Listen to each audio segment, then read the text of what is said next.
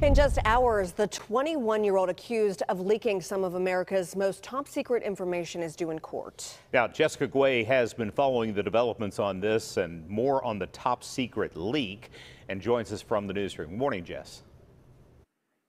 Good morning, John and Erica. A member of the Massachusetts Air National Guard was arrested by the FBI in connection with the leaking of dozens of classified documents that were posted online.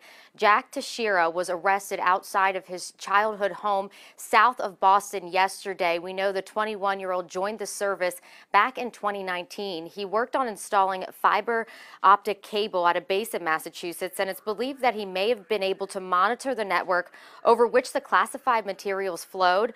The leak itself has been a top priority since the Defense Department became aware of it about a week ago. Authorities say some of its most highly classified documents that revealed sensitive U.S. defense and intelligence information were posted on social media, although the leak started last fall when they first started showing up on a gaming platform called Discord. I was first made aware of these documents, I want to say about 6 to 8 months ago. I was in a Discord server by the name of Doug Shaker Central. And in this channel, there was classified documents being posted by a user who I will refer to as OG from this point.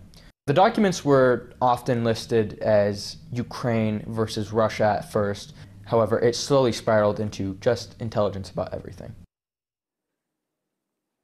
The FBI said in a statement that agents were continuing to conduct authorized law enforcement activity at his residence. Teixeira will appear in court today.